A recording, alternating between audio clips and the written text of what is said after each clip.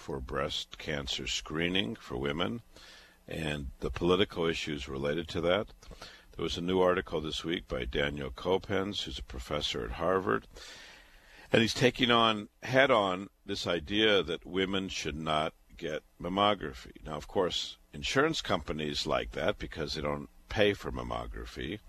The government likes it because they don't pay for it or the treatment. There's this whole idea that women should start at age 50 rather than age 40, and some are even talking about not having mammography at all, if you can believe that. So he writes, and it was just in the Wall Street Journal, that there's a disconcerting effort to reduce women's access to mammography screening for breast cancer by making it seem useless or even harmful. And he writes, the movement dates back to November 2009 during the debate over Obamacare, when the U.S. Preventative Services Task Force, which reports to Congress, dropped its recommendation for mammography screening to start at age 40 and move it to 50. So you can imagine how many women there are in America in their 40s. If you stop screening, how much money they'll save. So it's great for them. But in 2009, nobody on that task force had any experience caring for women with breast cancer. There was no experience. Yet the task force decided that it would spare women in their 40s mammography. Can you believe it? The task force, he writes, neglected to explain that although 10% of women are recalled, it's estimated that thousands of women will die because they don't have mammography. He writes, remarkably, the new recommendation came even though the task force's own computer models showed that as many as 100,000 women in their 30s whose lives could be saved by annual screening starting at age 40 would eventually die from breast cancer as a result of waiting till 50. Now, there was a public outcry. It was immense. And all of a sudden, the Obama administration backed down. Yeah, of course, they didn't want to alienate millions of voters for the next election. The scientific data, including large randomized studies, shows that screening for breast cancer saves lives. Screening began in the United States in the 1980s. In 1990, the mortality rate from breast cancer was unchanged for 50 years, began to decline. Today, there's 30% less women who die from breast cancer than would have if we had the early 1990s style death rate. That's about 15 to 20,000 lives saved a year. So for someone who's seen it in my own family, who sees it with my patients every day, I would urge women to have mammography. I would urge, if we could, to get the government out of our lives and let women and their physicians decide when to have the mammography, to do self-examination, to have physician exam. Actually, the last patient I talked about with cervix cancer, I found a mass in the woman's breast myself.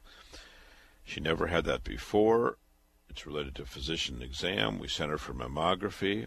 She would get tested, hopefully found early, before the cancer has spread, if it is a cancer.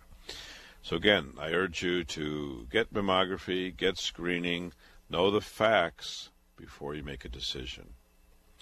And similarly, there's an article from the Washington Post this week that shows that Washington, D.C. hospitals that treat black women in a large proportion are seeing more advanced breast cancer.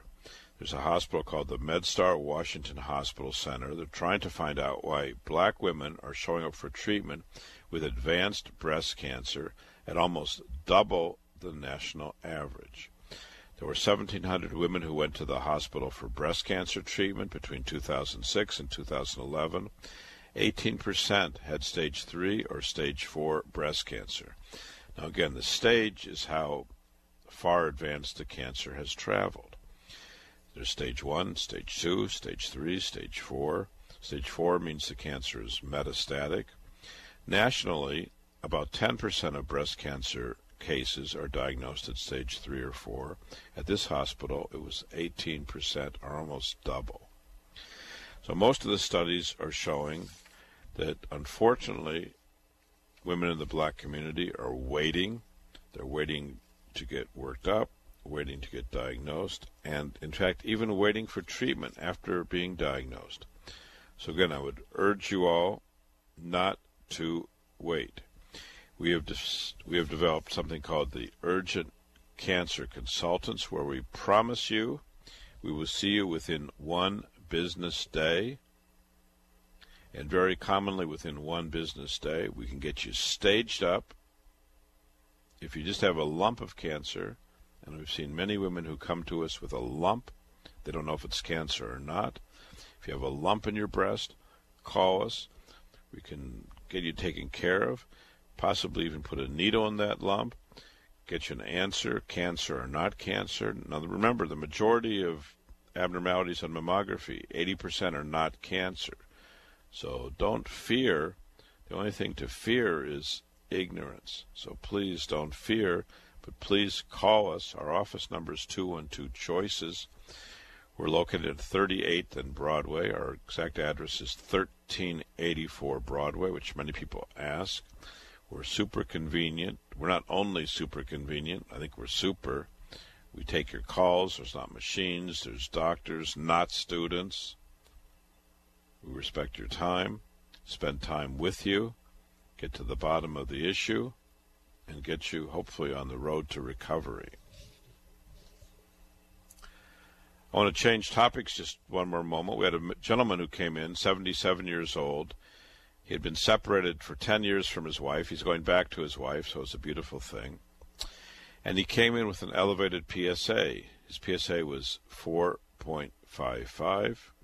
It was repeated, and on repeat it was 4.66. He never had a biopsy. He is a pretty healthy man. He can bench press with his feet 550 pounds. And he's going to come to us. He came to us, and we got him hooked up to get a biopsy of his prostate. So he has a small chance, probably about a 20% chance of having cancer.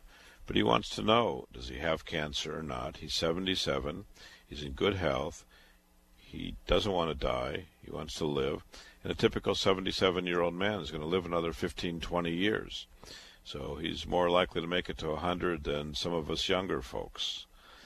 So if you have an elevated prostate specific antigen, if you're concerned about prostate cancer, or if you have prostate cancer, we're a cancer treatment center. We would encourage you to come in and see the data. If you look at our new prostate cancer booklet, which just came out, if, for example, you went and had surgery for a low-risk cancer, your chance of success is 90%. With us, it's even higher. And with us, you have a better chance of keeping your sex life and urinary life and avoiding that radical surgery. Now, we know only about 3% of men have no sexual problem after surgery. This is a study done from Harvard, published earlier this year. We know that 80% of men after surgery for prostate cancer have problems with the urine, mainly leaking of urine, and 97% have sexual problems, meaning erections inadequate for intercourse.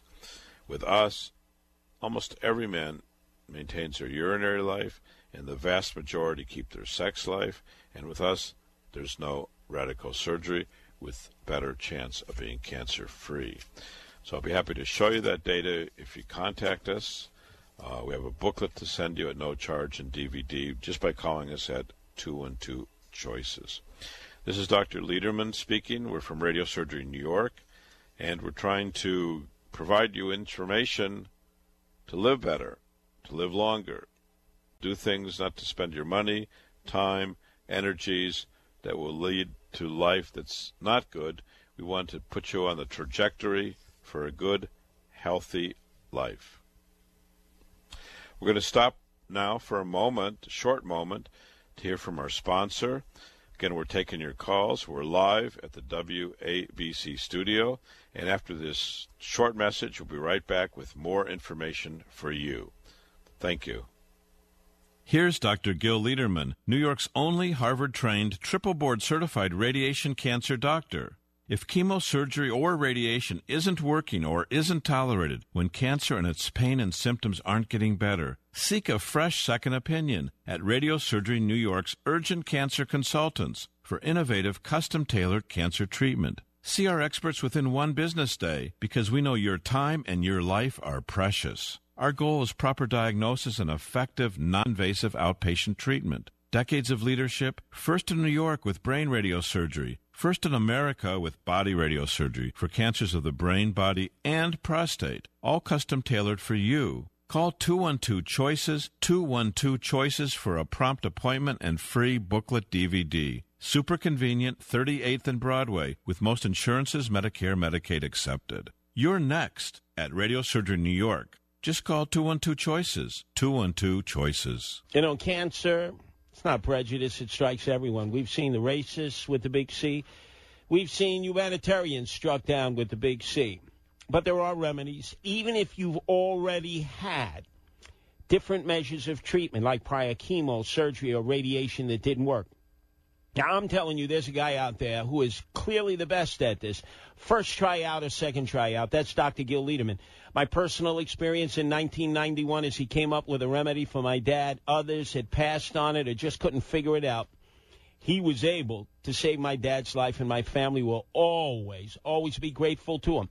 But look, if you have newly diagnosed and recurrent cancers anywhere in the body, Gil Lederman's the guy to go to. He's a brain and prostate cancer as well as body cancer expert, also treating breast, lung, pancreas, liver, kidney cancers, and more.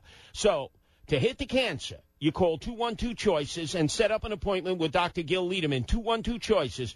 Or do it for someone that you know won't do it for themselves. He'll send you an informative booklet DVD in advance, and then you cop a squat with him at his offices at 38th and Broadway. Dr. Gil Lederman takes most insurances, Medicare, and Medicaid. Just call Dr. Gil Lederman for your cancer treatment choices at 212-CHOICES, 212-CHOICES, 212-CHOICES. Welcome back to the Radiosurgery Hour. This is Rob Redstone here with Dr. Gil Lederman at the WABC studios in the heart of New York City. We're just a few steps from the Radiosurgery New York Cancer Treatment Center on Broadway and 38th Street. Dr. Lederman, the leading cancer expert, treats prostate cancer non-invasively. He was the first in New York with fractionated brain radiosurgery, and he's the first in America and in the Western Hemisphere with body radiosurgery. Hey, Dr. Lederman, we're back. Hey, we're back. We're back and talking about a new case. Actually, it's not a new case. It's a gentleman that I spoke to you about in March. This is a 61-year-old man, and in March we talked about having a cough, shortness of breath, weight loss for 4 months. And he was going to an urgent care center. He had an X-ray which showed an abnormality. He got an MRI of the spine. For 4 months, he went back and forth, doing all kinds of tests. He never got a diagnosis. He never got a biopsy. He never got staging in 4 months. He came to us. He came on March 5th, 2014. We worked him up in 1 day. We got him staged. We got a biopsy. We found out exactly what he had, which was a non-small cell lung cancer, metastatic stage 4. He had a large mass in the lung. He asked us to treat the large mass with radiosurgery, which we did. And then he and his wife decided to have chemotherapy, which was great with me. He had chemotherapy, went to another facility, and now he came back this week. And they got, instead of a PET scan, they got a CAT scan, which was not compared to the prior study. So number one, if you want to get the best imaging, and most people would want to know exactly where is my cancer and is the chemo working or not. Wouldn't you want to know that? You wouldn't want to get chemo unnecessarily if it's not working.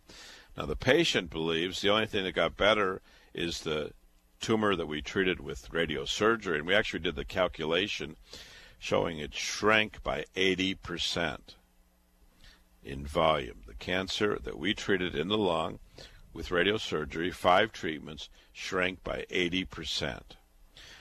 Unfortunately, the rest of the body, because of the tests they did, couldn't